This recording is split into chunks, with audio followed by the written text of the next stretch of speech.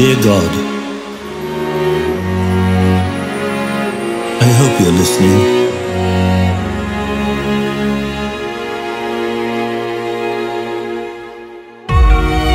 Millions of thoughts are racing through my head. Some days I feel everything, and on others I feel nothing instead. How much more should I lie to myself before you'll fall through? I'm so close to the edge, while I should be close to you. And what's the difference between your heaven in the sky and heaven on earth? Because my perspective on heaven doesn't come from my Bible or my church. For now I realize it's neither you nor I. The noise carries my faith like a wolf's wailing cry. Here I sit and stare as my voice changes tone. It's your word against mine. My thoughts have found a home.